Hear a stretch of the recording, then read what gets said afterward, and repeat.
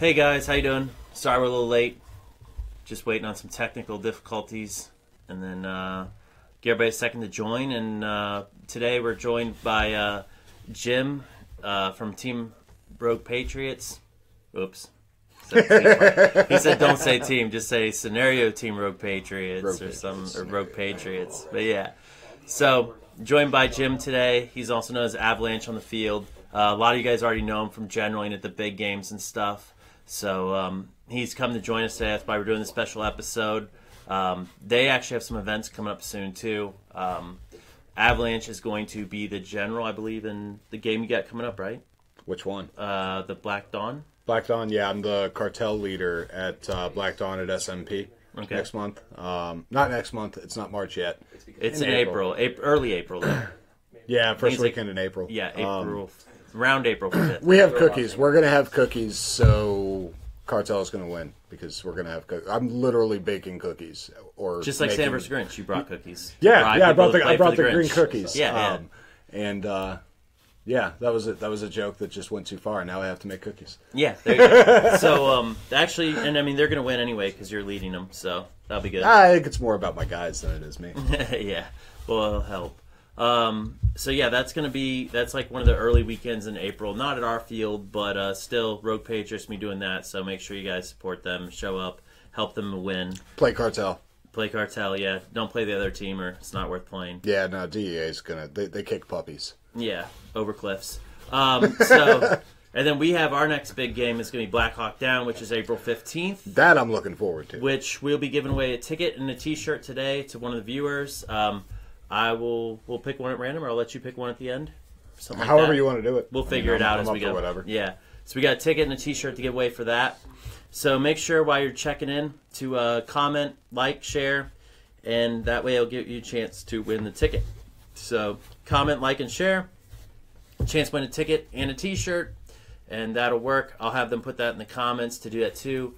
We have Ben and Seth running comments today, so if one of them could type that in there, comment, like, and share for a big game ticket, and by the end of this, we will pick a winner. Oh shit! Next will be there you go, drop that right on the Facebook Live. No, yeah, I'm not that's okay. We'll bleep that out. But anyway, there you go. Thank you, Seth. Yeah. Thank you.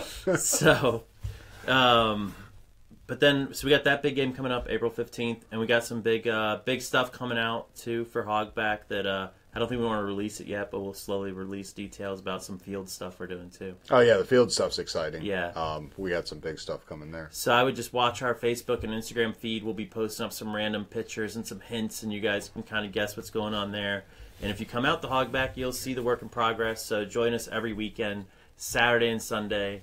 You'll be able to see what's going on there. Now, since you play Scenario Paintball, a lot of Scenario people now finally tuning in. Mm-hmm. And some people who maybe want to get into Scenario Paintball. I know, like, a couple of my questions I had for you were like, how did you get into Scenario Paintball? Because I think originally you played Speedball. Yeah, I played Speedball years ago. Years ago. That was a long time ago. How did you get into the scenario aspect of it? I bombarded with these questions too. You didn't even know them. No, I didn't. I didn't. Like, we talked about this, but you didn't. I didn't bring that up. You didn't warn me for that one. No. Actually, I like the. It was when I got out of the Army. I started playing again, and I found objectives to be more interesting than a little field with, I mean, back when I played Speedball, it was, hyper pipe and whatnot. We didn't have blow up bunkers. But I just didn't have fun playing Speedball anymore. And Seth Target from Rogue Patriots, he and I, we actually met playing music together, but we decided to go out and start playing, and then just went from there. Yeah, actually, the first time he and I played together was at your field, like 5 years ago. Maybe even longer, actually. Actually, it probably was at this point. Yeah. And then we played with another team for a few years on the scenario side. Yeah. And decided to go break off and do our own thing, and it's just blown up from there. But the scenario game is it's more of a thinking man's game. Yeah. And you still have to go out and run and maneuver. Oh, yeah. It's demanding. It really is. It's much more demanding especially at Hogback with the terrain. Or so even some of the other fields, like we play at Command Decisions several times every year down in North Carolina. Yeah. And the field itself is much larger, but the terrain it's challenging and it undulates, but it's not as bad or drastic as it is at Hogback. Hogback's uphill both ways, yeah. Yeah, like there's no downhill at sometimes, Hogback, yeah. You know? I mean, there are fields that are flat, but yeah, for scenarios, definitely a lot of hard terrain, which kind of makes it nice because a lot of places to hide, a lot of different maneuvering and stuff that you can do that you can't do on other fields. That's why a lot of people like it. But I guess that explains how you got into scenario paintball. Another question I actually got today on the phone was somebody was asking me about like different like scenarios. They're like, so what are the positions and scenarios and roles and all that? Like, and I kind of know the answers to that, but I figured it'd be good for you to explain it, having done scenario paintball for so long. Well, I mean, so if you're looking like on a team, it really is dictated by the team. Yeah. So like for us, we're pretty structured. We have a command structure. We have different players who play different roles. Yeah. We've got guys assigned to reconnaissance and scouting. We've got a sniper team. They're both running bolt actions and are shooting nothing but first strikes.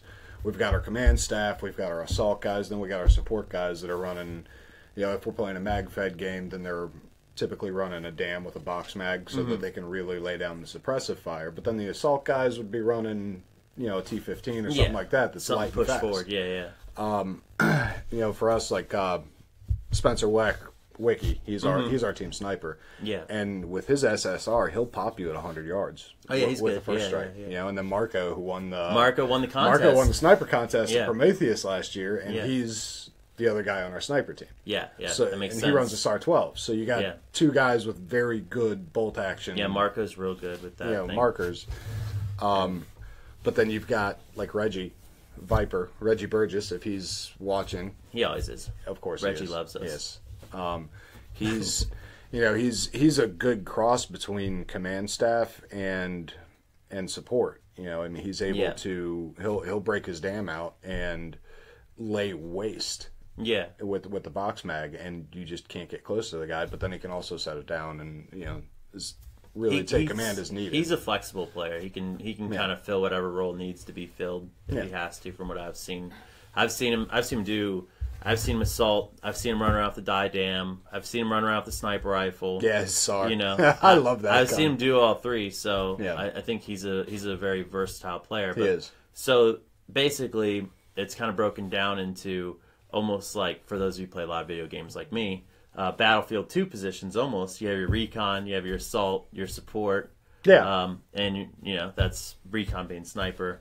Just like, that's it, pretty much, right? I mean, pretty much. So, like, we've got our command staff, and typically, unless we're commanding. And even then, a lot of times, like, I command a lot of games every year. Mm-hmm. And if I can, if the mission specifications allow it, I go out and command in the field with the guys. Yeah. In which case, I usually play more of an assault role because that's what I'm good at. But we've got the one or two guys, sometimes more, depending on the size of the game, who are assigned to command and make sure that everything goes the way it's supposed to, and coordinate movements and maneuver QRF, quick reaction force, as needed. You will send Wiki and Troll Slayer out to do reconnaissance or after HVTs. A lot of times we'll maneuver our support elements in to suppress or distract a target. While a lot of times Seth he'll take an assault team and show up out of nowhere while everybody's distracted shooting at and Sparks or whoever. And you guys have some guys who like specialize in smoke grenades and paint grenades and stuff. Yeah, Resty and Tony, and they specialize in smoke grenades. Oh, okay. Target, however, specializes in doing bad things with smoke grenades accidentally and burning his hands. Nah, I think he did pretty good though. But yeah, Yeah, he did a really good job of burning his hands. yeah. He did good. But he has made sure no one else did. So anyway, that covers the positions. If you guys are wondering about the difference between mag-fed and non-mag-fed, we actually have an old episode where we talked with Callista and the Reaper, and we went over that. But if you want to touch on that real quick, that's cool. We'll just go over it real fast. What's that, mag-fed? The difference between a scenario team and a mag-fed team, and like how you guys cover both roles. Like you guys do both. Yeah, but well, like just real quick, like a scenario team and mag-fed. I already know the difference, but I'll let you explain it real quick. I mean, most mag-fed teams are scenario teams. Yeah. There's really no place in conventional speedball. But what I'm talking about is there are teams that are specifically mag-fed. Right. And they don't do regular. There are a lot of teams that are mag-fed only. Meaning that the marker they're using, is fed by a magazine like a conventional firearm. And they won't use hoppers. They won't use hoppers. We actually got made fun of in like a friendly way when we were up at OTP for Living Dead up in New Jersey. Yeah. And they kept calling us hopper sticks because we were all running mags. Okay. Mag-fed is but a you whole, guys do both, though. We do. We're an open class team, but we run what suits that scenario. The scenario. Yeah, if it's Prometheus, run a mags. If it's Prometheus is mag-fed only. Platoon Leader's mag-fed only. Yeah. And really, I would like to run more mag-fed games. Yeah. But there's so many really good open class games like Folda or Black Hawk Down or Ion. There's so many really good open class games where if you go out running mag-fed, you're really, really outgunned. You're at a huge disadvantage. Even shooting first strikes, if you got 20 guys running hoppers shooting at you, they have 1,000 rounds to your one. Yeah, good luck. Just, so you have to kind of balance it, and you balance it by for sure having the guy shooting 20 balls a second, supporting the guy with the SAR 12 who can hit you from 100 yards. Yeah, exactly. So that makes sense. So that's that, and then also like for communication, for a lot of scenario teams use radios and stuff. How much do you want to go into that? Like how that works? Like I think each team has their own comms and like radios, and you could start out like I'll just start here for beginners. You guys can start with like if you guys want to have radio communication with your team. First of all, go to your field, talk to them, make sure you're not going to be interrupting their radio stuff because that's really annoying. Two would be you can just start as easily as going to like online Amazon and just buying cheap radios. I see the Motorola walkabouts a lot. Exactly. They don't work the best, but if you're just getting into it, that's like $60 for two and you're good. You know, it'll work. It's not going to be ideal, but it'll work.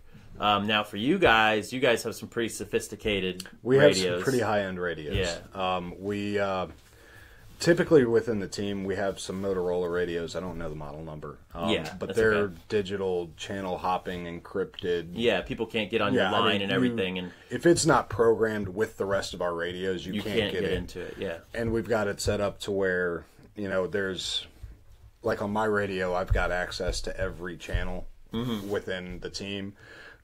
And most of our command staff has the same, but we've got a channel for command only. We've got a channel that's the whole team. We've got a channel that's if we depending on the game, sometimes we'll break into separate fire teams and whatnot. And we've got ours set up to where you can scroll through different channels to reach different people as needed. It's pretty cool. We also use the Beofangs on occasion. Those typically we use because a lot of players in the scenario world use them because you can set privacy codes. They're not as secure as the ones that we use, but if you set privacy codes, unless you got somebody who's really good, then they can't get hacked. And that's actually like a legit thing in scenario games. I've been sitting in a tactical operations center at a game with somebody running equipment, hacking my opponent's radio transmissions so that I can figure out what they're doing, and it really works, and it really makes a big difference if you know what your enemy's going to do. And that's why we use the radios we use. Isn't that how the Patriots win Super Bowls too? Yeah. You get some Tom Brady out there, helping you guys and stuff. But we have a handful of Beofangs as well, so that a lot of games we've made alliances with other teams or other players, and that way we can have comms with them as well, and still have it on a on a secure level. Yeah, I got you. That's cool. Yeah, I mean, I think it's pretty neat. I think for you guys, a lot of times I see you guys when you get there in the morning, you guys are setting up your radios, and like usually Seth is like setting them up, making sure everybody's dialed in and it all works, which is really cool. Yep, set them up, check them out, radio check, run a little radio everybody's check before the headsets are game. working. That's pretty cool. We just got new radios for Hogback like last year, and they've been working out great too. They're encrypted and stuff, and we haven't had any issues. Well, we just went on Amazon, got ours. They're pretty cheap because they're big. Like, they're not good for paintball playing because they're huge, but like for reffing and stuff, it's great. Yeah, you get the job done. And exactly. You're not running durable. your typical FRS. So, like, they're you know, rugged. Yeah. But I'm not even going to give those radios a plug because they're encrypted. But if someone else bought the same ones, they'd be encrypted on the same thing, and it would mess up our stuff. So yeah, go on Amazon, find very expensive radios or cheap ones, but don't find anything that's two in the middle because that's probably what we got. All right. So I guess like the other part that I had for scenario things is like you guys when like what would be your like scenario game that you've played that you're like basically like what would be the scenario you're looking forward to the most this year? Platoon leader, without a shadow of a doubt. Yeah, Platoon leader, and then Prometheus. Those are. I was gonna say, ask me the same question. Yeah. Prometheus. Well, you haven't been to Platoon leader. No, I haven't. Platoon but, leader. You know. Platoon leader. So Prometheus. When we started designing Prometheus, I made everything that I threw at you was like softcore Platoon leader. Yeah. Platoon leader is not for the faint of heart. It's a very, very challenging, very involved game. Yeah. And a lot of players won't go to it because it's so intense. Yeah. But that's what we love about it. Like it's nonstop. It's 20 hours straight on the field. You're playing in the night. 2 years ago we played absolute monsoon. Game didn't stop. Yeah. We were so wet. It was like 1 o'clock in the morning. We're so drenched wet that Seth was walking through the creek, like almost up to his waist in the creek, and didn't realize he was in the creek because we were so drenched from the rain. Yeah. It was awful and awesome at the same time. And then they've got multiple role players out on the field and everything. We took a nun captive and a doctor captive and everything, and it's a very well thought out game, and it's a very intense game. And what time of year is that game? It's in May every year. May, okay. And that is for if you really like to push yourself, which most of us do. Obviously, we really like the challenges. So your recommendation would be go to Platoon Leader, warm up for Prometheus, and then come out to Prometheus. Yeah, because Platoon Leader is a very difficult game, and it's a lot of fun. And if you can make it through Platoon Leader, a lot of players don't even make it through the whole game. Yeah. If you can make it through Platoon Leader, you will love Prometheus, because Prometheus is a lot like it in the mind game way. Yeah. Like, it really makes you think, but it just doesn't beat you into the ground like Platoon Leader does. Yeah. You leave Platoon Leader and you're exhausted for 3 weeks. I actually remember after you guys played, I almost said Prometheus, but Platoon Leader last year, I remember Reggie came back and I just heard stories for like every time it came out. I just heard stories about, this and that from it, and I was like, okay, man, it's cool. Prometheus is coming, man. It'll be okay. You'll get your fix. No, and that's it. Is like there's so few games that really push you like that, and Prometheus is there. It's a little friendlier on the body, except for the terrain. The terrain. I was gonna say, difficult. I feel like Prometheus is pretty rough terrain and stuff too. It's very rough terrain, but at least you get a couple breaks. You do. We do have breaks and stuff, and that leads me into like the paintball community. I feel like a big reason why. So like I saw the Command Bros going over this morning. Like they're talking about like, when you go out to play paintball, it's not just about paintball. It's about the people you meet. Oh, absolutely. Half of the fun is going and camping at the field. When hanging out with your friends and the people you meet. Like half the people I've met through paintball, I wouldn't have met if it wasn't. Like half the people I've met that are like cool people hanging out on a regular basis. More than half, I would say. I pretty much spent all right. So 99% people. So anyway, all my friends are paintball players. All my friends are paintball players. The ones that weren't paintball players, I've made paintball players. Yeah, or at least they played. Yeah. Like I have friends who aren't paintball players, but they've at least played paintball. So I think that's another thing people don't realize. Like paintball is definitely it's a social thing. It really is. Well, like Prometheus, you've met Jess, my fiance. Yeah. She doesn't play. but Yeah. she comes when she can. She'll come and she'll camp and hang out, and she has a lot of fun. She's come to Fulda with us 2 years in a row. Yeah. And she comes and she camps and she complains about it being cold, so I buy her a heater for the tent. Yeah, here's a heater. But be quiet. but Make me no, some I mean, cookies. but she doesn't even play, and she loves coming out. Yeah. Because to her, it's a social event. It's camping to her. Yeah, I mean, Joy used to come out to the paintball field and help us all the time, and she I've seen her there a handful of times. Yeah. Even recently. Yeah, and like she said, she wanted a new purse for her birthday one year, so I got her a paintball gun. I got her a pink mini. She sold it and bought a purse, but I'm sure she did. She at least played with it twice. Yeah. But yeah, I mean, it's about the people you meet and stuff, and I think that's really cool. And the scenario games, I feel like, is a really good atmosphere for that. Versus like speedball tournament, yeah, you meet people, but it's like, I don't know. When I play speedball, it was a little bit more. You're friendly to everybody, but you really want to shoot them really bad. Yeah. And it's like, I love how scenario paintball, like if people have issues like with if your gun doesn't work, if that doesn't work, people are like, oh man, I'll help you out. Like even if it's on the other team, like you'd still let them use an extra gun if you had one. You wouldn't be like, oh, sucks to be you. My team has a better chance of winning now. Well, yeah, I mean, we were loaning equipment to the guys from SAS Mid-Atlantic at Fulda last year. We were playing NATO, they were playing Warsaw. Exactly. And I mean, not to say it doesn't happen in speedball. I mean, it definitely happens in speedball. I remember when I was a kid playing speedball tournament, Stephen Bright, who still plays tournament paintball, his dad, we went to like a mechanical only tournament in this indoor place, and his dad let our whole team, he used to run one of the Peeves stores, he let us all use like autocockers. Nice. Because none of us had none of us had that kind of gun. So, and they all shot great. So I mean that does exist in all walks of paintball, but I feel like more so in scenario paintball. Yeah. Well, a lot of you really look at it, scenario players for the most part do it for fun. Exactly. Because there's no official professional league. We don't have, Well, what do you get for we winning? have the different, I mean, bragging rights and maybe like some patches or something like that. Yeah. But you're not winning $1,000 if you win. You get some plaques and some microfibers and stuff like that, but it's not like, playing D3 or D4 or D2 or playing pro or whatever. Not trying to make like a living off of it eventually or something like that. Although that would be pretty sweet. It would be awesome. It would be sweet, yeah. You just want to get to the level in scenario. You just want to get to the level where it doesn't cost you to play. There you go. Yeah. Yeah.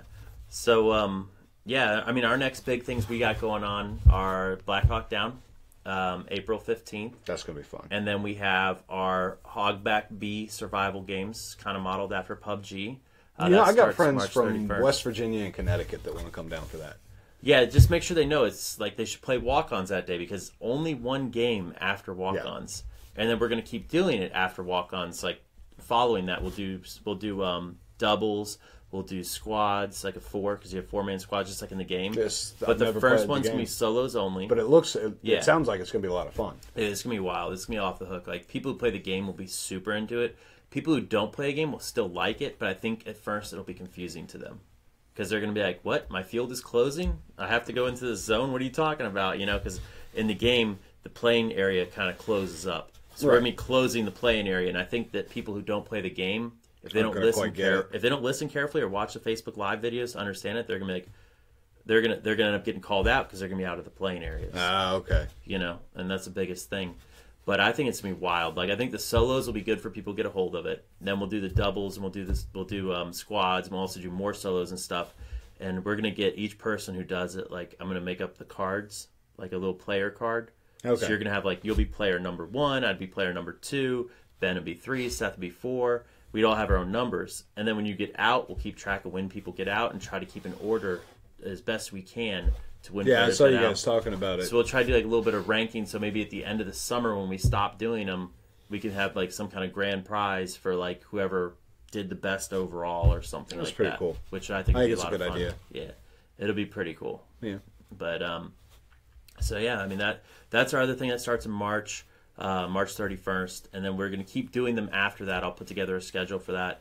And then also, I think I told you this year we're going to be doing a lot of food truck stuff too. Mm-hmm. Our first weekend of food trucks is March 10th and 11th. Just let me know when Flavor's going to be back. They were awesome. Yeah. Rita was really good too. We're going to try to get that on our website, a schedule, because I already have the schedule, but they all have different days because I want to keep it new and fresh every day so we have different food trucks coming in.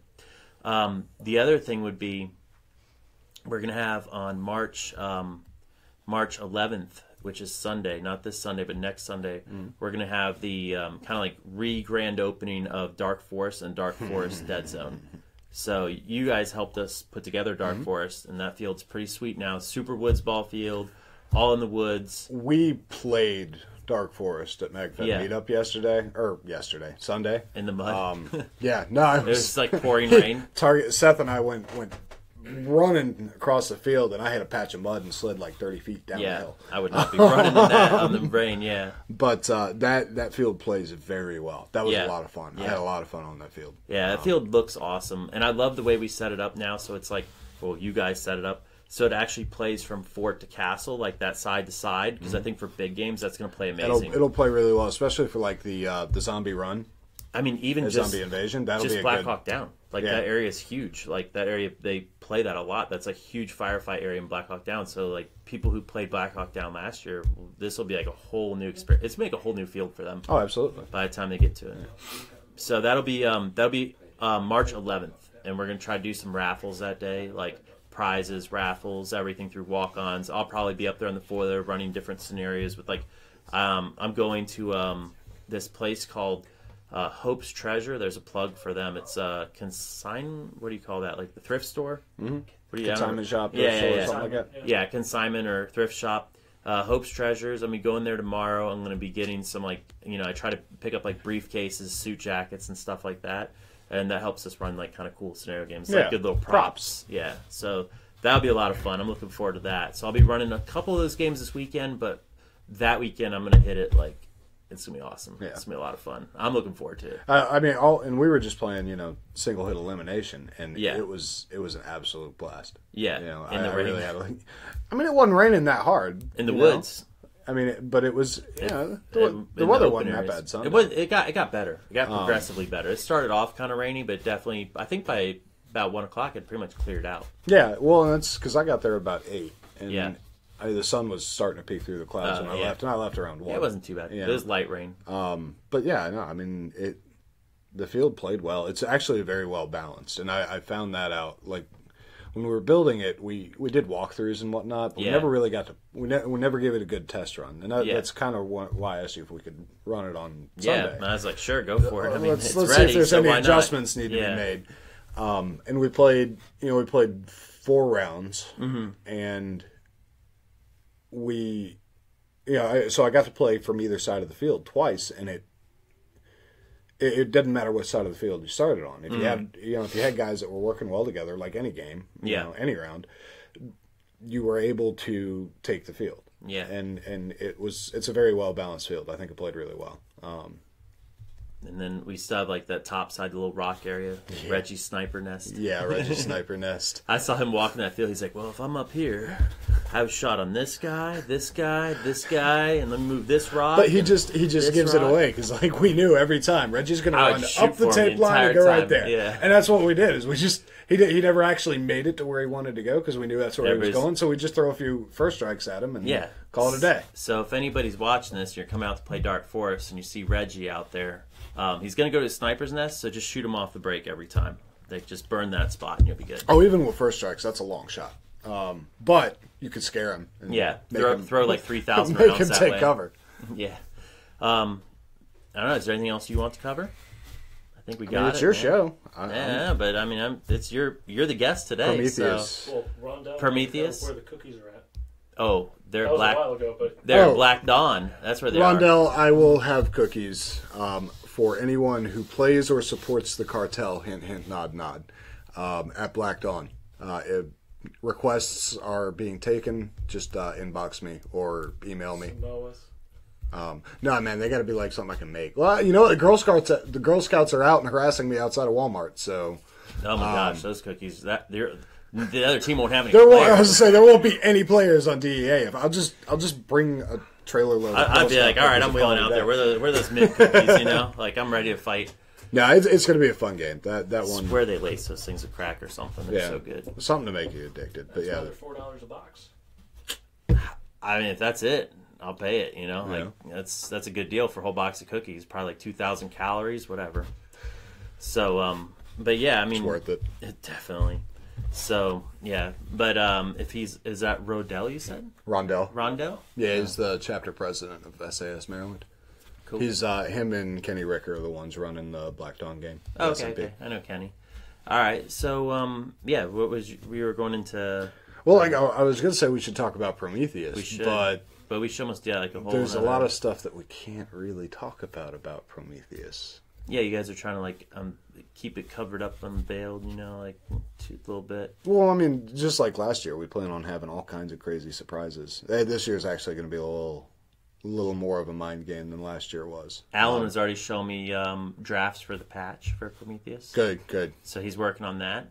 I'm not sure what the final one's going to look like yet, but he showed me a couple drafts when he came out for the MagFed thing. So that was cool. Yeah, he sent me a few ideas, and I was just like, dude, it's that's your thing. Like he's good at it. Yeah, you're good at that. You're like good at that. Yeah. I'm good at the tactics thing. I'll take care of this side. You do the But I was excited. I saw the stuff. I was like, that's cool. Yeah, yeah. No, what he's shown me so far looks really good. Yeah. And we were just talking. I was talking to Ben earlier today, and I was just telling him, like, anybody I see at the field now with like the Santa vs. Grinch patch, I'm just like, that dude's a hardcore dude. Because he survived that game. Yeah. Because that game was literally 0 degrees when I got to the field. 0 degrees. I think that's the coldest day I've ever been outside, and the coldest day I've had to like do a paintball game. Yeah. Like it was literally 0, and I think the high was like 8. I'll tell you what, that stupid green hair kept my head warm. Yeah. And a special thanks to the guy who shot the camera guy. Yeah. Who shot you? If he's watching, I'm sure he'll take credit. Was it Tony? It was probably Tony. Whoever shot him always takes credit on our Facebook Yeah, I was Live. about to say it was on last week's. Yeah, we'll have to look at last week's Facebook See, that's Live. just it. Like, you're always live when I'm at work. Yeah. Where are you at? Where are you? Who shot the cameraman, a.k.a. Target? Why he wasn't actually a target. He had a neon vest on. Right. Yeah. There's actually a video floating around of him getting shot, too. Yeah, there is. It's on video. But anyway, I think that pretty much concludes it then, right? Yeah. I mean, cool. like I said, Prometheus I want to go over, but I can't. All right, so we got a ticket to give away and a T-shirt. So you have your comments up. I don't. Why don't you scroll through there and pick a lucky winner? Oh. You're non-biased. I'm very biased. Just don't pick anybody on your team. How about that? I don't give them awards at games or anything. Like, nobody gets awards at games that I command because I refuse to give any of them. You're like that teacher that won't give an A? Yeah, like... Like Rusty got the zombie award. Oh yeah, he was I gave the it to only him. one there. I gave it to him too. No, he did good. He dressed up, man. Yeah, no, he was kicking butt. That was literally the best zombie costume I've seen. I think that was awesome. I mean, if people knew the level of detail that he'd put into it, as far as like actually the patches being right and it actually being the Rogue Patriots uniform with the blood stains and everything, it was. Yeah, no, he really did. It was very well done. Yeah, I mean, he met our dress code minus the tears and blood stains and mud. Yeah, but it was awesome. I was like, that was really cool. All right, I'll tell you what, Kyle Stretch Washington. Stretch Washington reached out to me about some stuff, and I think this guy's got some potential. Let me see this guy. What's this guy look like? Let's see. Kyle. I don't know. It won't let me open it. It won't let you open it. And his picture's really hard But to he's see. watching. So, and it says Washington. I mean, you can't go wrong with the guy who goes by AK Stretch. I know, right? So, Kyle Stretch Washington. You got a ticket. You got a ticket t-shirt. And a T-shirt. So we will message you about that. Yeah. Yeah. All about Reggie. Yeah. All right, guys. We'll check in with you guys another time. Thanks for watching. We'll see y'all actually Friday at 7 or 6 as well. Oh, you going on again? Yeah, we're going Friday at 6. Cool. Yeah. You want to discuss the topic real quick? Yeah, and Friday we're going over mask recommendations for masks. So V-Force grills. We're going with everything from everything. We're going with beginner EVS. Everything from beginner mask to advanced mask. So we'll see you guys. We'll see you guys next. This Friday.